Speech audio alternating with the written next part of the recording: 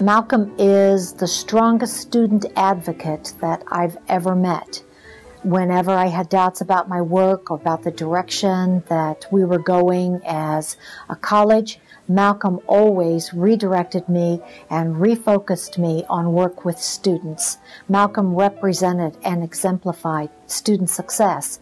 And the Malcolm T. Wilson Enrollment Center is really based on Malcolm's dream and Malcolm's vision for students and for student success and serving the students in our community. I got to know Malcolm outside of my time here at MCC, and very quickly you knew that he was about making sure that students had an outstanding learning environment to fulfill their dreams. And so to have a new process, a new building, a new entry point for people to figure out how they're going to transform their lives for the better seems so appropriate to be named after Malcolm T. Wilson.